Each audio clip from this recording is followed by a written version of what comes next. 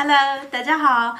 I'm Yulia. I'm from Russia and I'm an English teacher in China. And today is my first worldwide international interview.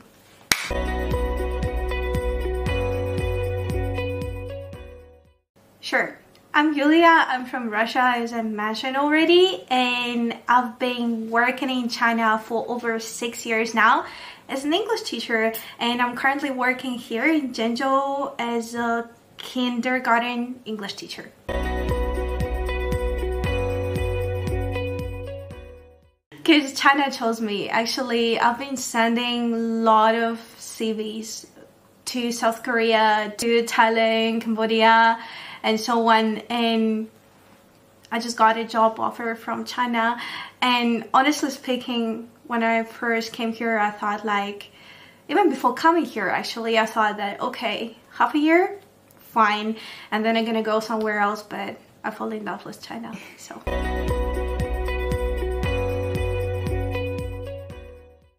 Okay, I'm on working visa, obviously, and this is the only legal way to work in China, no matter where you're from. So please do not believe anybody who try to prove you the opposite or try to convince you that you can come here on business visa or on tourist visa.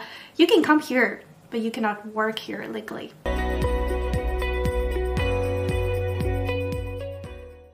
Yeah, so we have the working visa for non-natives too, but it actually depends because there are so many provinces with different policies. But basically in the central China and closer to north, there is no problem with it. Like, non-native speakers can get working visa if they're qualified for this.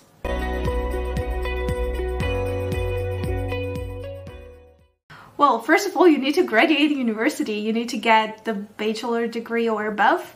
Then you need to collect a bunch of documents and send it to the company who hires you, to your school, to your agency, whatever it is. And please do not believe people who are gonna tell you, oh, come here, and then we're gonna do all your documents. No. Do your documents first, get your visa first, then come here. So as I said before, you need your bachelor degree, you need non-criminal record, you need the invitation letter from your company, you need all the documents verified and notarized, and then you can send all your documents to your hiring company and they apply for the work permit, and then they send you all the documents back. You go to your embassy, apply for visa, and with the visa stamp, you come here and work happily ever after.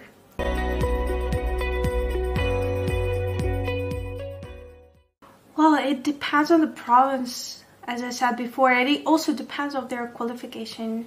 I mean, if they have all the documents and they hold a bachelor degree or above, they should have English major. Yeah, that's what I'm saying, which means that you are qualified for the job you apply for. Of course, if you're holding, like, I don't know, you're an engineer, you cannot be an English teacher, but it's obvious all around the world. Yeah, so actually the majors is limited.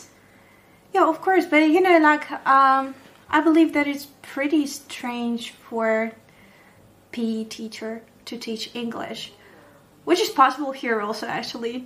You know, like, this is a tricky thing. Like, when you apply for the position, be sure you're applying for the position you're qualified for. If you're a PE teacher, do not apply for being English teacher, because it's not right to give the knowledge you do not have to people who cannot judge you yet.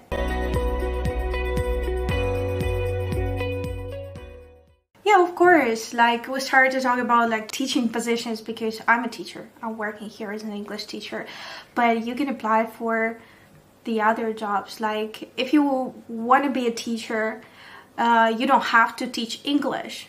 You can be an art teacher or PE teacher or subject teacher, like any subject teacher, again, if you're qualified for this.